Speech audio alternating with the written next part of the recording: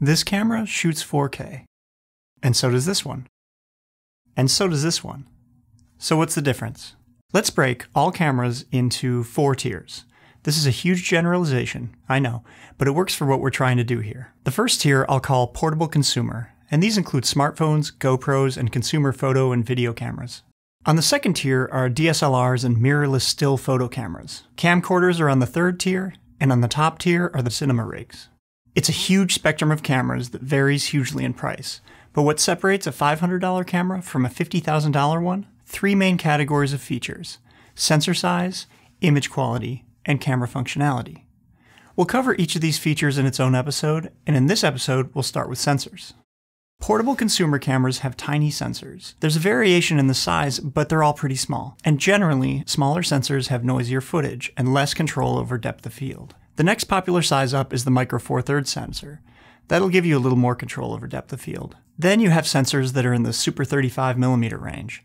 This includes crop frame cameras or APS-C sensors. These sensors are generally the same size as the movie industry standard for cinema film. And finally, there's full frame sensors. I've grayed out the full frame sensors in consumer cameras because, unlike top-tier cinema rigs, these cameras have to cheat to shoot video on such a large sensor. That translates to a loss in quality, so most full frame cameras give you the option to shoot in Super 35 mode instead, and that's where I normally keep mine set.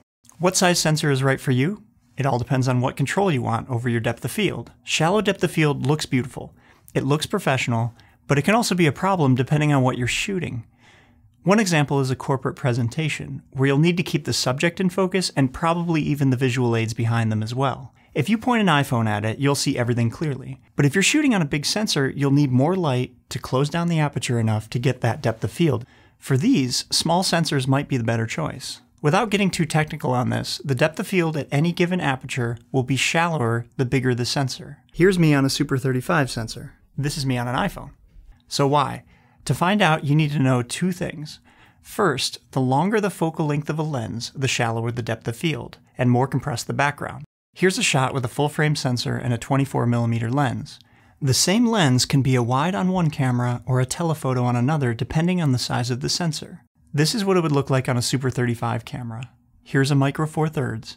And finally, here's how much a small consumer sensor would cover. So, the wider the lens, the less control over depth of field, as you know. The smaller the sensor, the wider the lens you need to capture the same scene.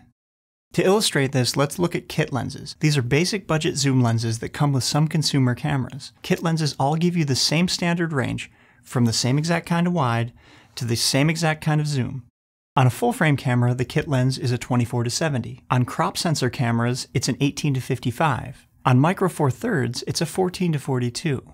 Then you get to an iPhone with a 4mm lens, definitely not cinematic. Also, bear in mind that a lot of Super 35 camcorders and cinema cameras that shoot 4K have an option to crop into the sensor when you're shooting in HD.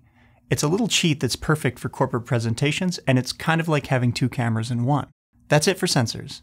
Make sure to watch the next episode where we'll decode the technical jargon around image quality. Thanks for watching.